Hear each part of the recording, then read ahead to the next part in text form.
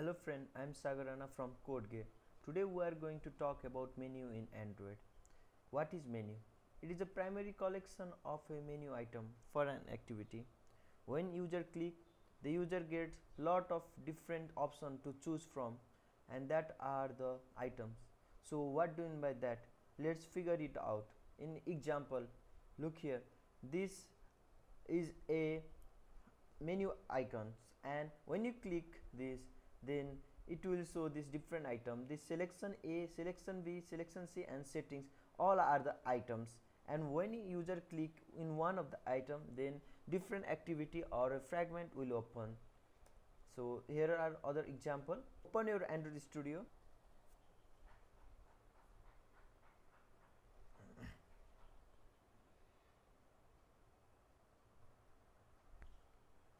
Go to the file and click it here and hover over the new and create a new project for a menu item. So I'll write here menu app and click to the next, and here we can select anyone. So but the most preferable now is a API level 19, and it will target above and up to 19 API level. So click to the next and we'll choose empty activity and click to this here and finish the project. So now in Android Studio will create all the project Gradle files for us, so it will take time.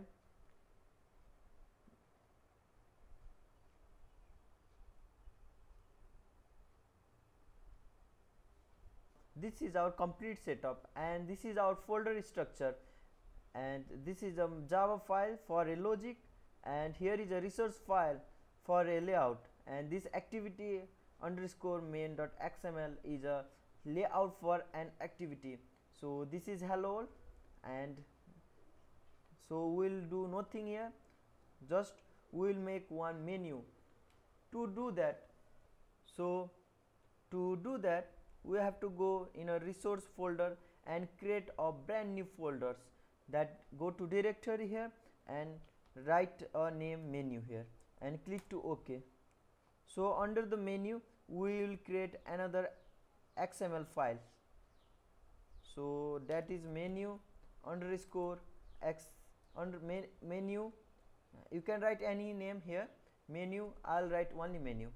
So click to OK and go to the text part and write here item and ID. Give the ID name here. I'll give user, and what it was saying, we have to give the title name also. So go here and give title name of user. So I'll copy this one and paste it here a couple of times, and go here and just write anything, just setting. I'll write small s, and in title go write a setting. So here I'll give a ID. Remember one thing, the ID must be different for each individual item. So here I'll write login and just write log in, and here I'll write log out.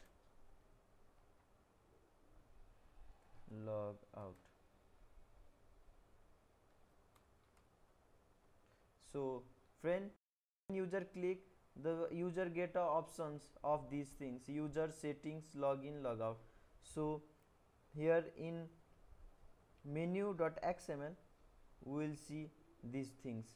When user click here, and this item will appears as an option to select from. So how to inflate, that is how to populate the data in these main activity files, that is activity underscore main.xml files. So we can populate by going in main activity.java and write a few lines of code below the onCreate functions. Just create one predefined function on create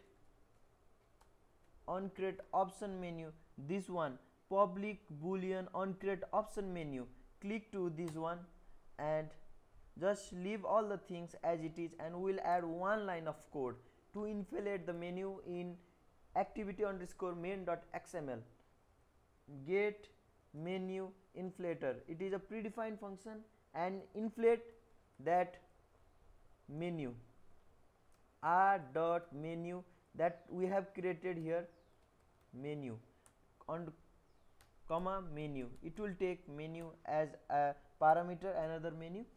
So this menu we are just writing here r.menu.menu resource, that is resource folder, and we are just extracting or getting this menu, and the menu file name is this one menu, and this menu is second argument, and inflate function takes two argument, and this menu is come from here, this menu. And get, what does get menu inflator do? It calls the function inflate. That inflate function is defined in get menu inflator. So we can say that get menu inflators helps to inflate the menu into activity underscore main.xml. So run a virtual device,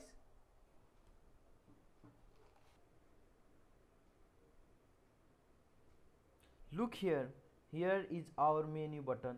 So when you click this, it will appear, look here, so user setting login logout. So here is our menu app. When you click in this menu icon, we will get the item as an options. So when you click this, nothing will happen.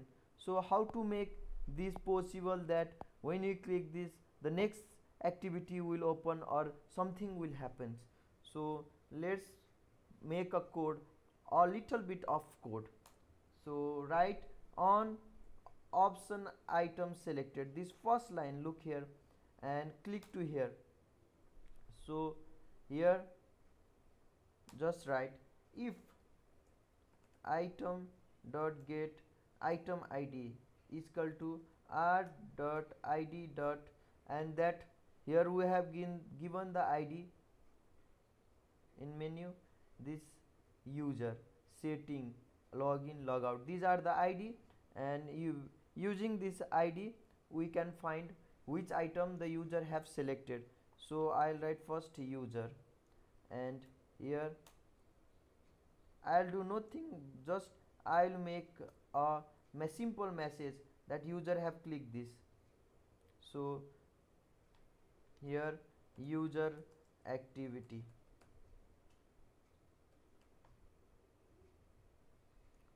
and length sort dot show, just like this.